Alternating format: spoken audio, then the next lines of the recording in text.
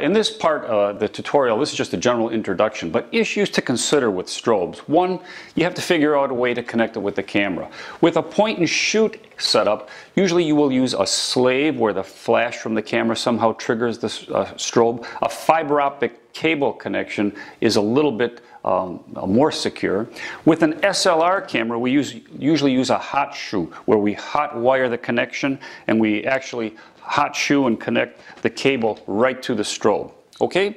Also, we have power controls. On some strobes, like on this Ike-like strobe, we have different settings for TTL and then different settings for manual, full, 1/2, 1/4.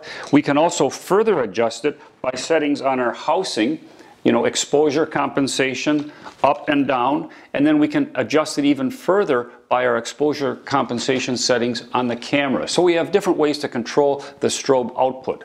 Other issues with the strobe is recycle time, okay? You take a picture, okay, and you have 1 to 3 seconds before that will fully recharge and you can again discharge a full charge. Okay, with the Ike-like strobes, the recycle time is pretty quick, generally a second or less. Another is how many shots are you allowed per full charge.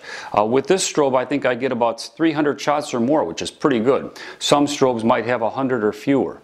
Another issue is the area of coverage. Some strobes might allow a narrower coverage, like 70 degrees. Others will be 90 or 100 or even 120. In general, the broader the area of coverage of the cone of light, the better. Finally, we need to understand the quality of light. We generally don't shine the strobe right on the subject. It might create a hot spot and cause more backscatter. We will talk about this in greater detail on later tutorials.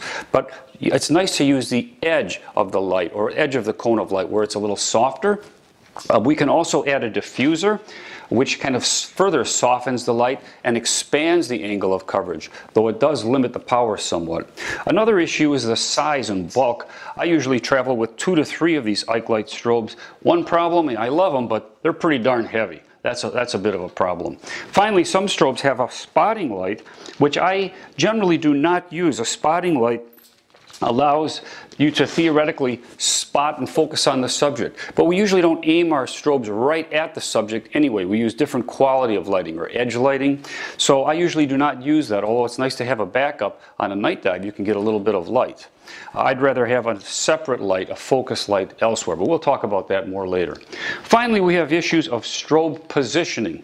The distance of the strobe to the subject, the position of the strobe with regard to the camera and the subject, and the angle that the strobe is actually going to point, and we will talk about that more later.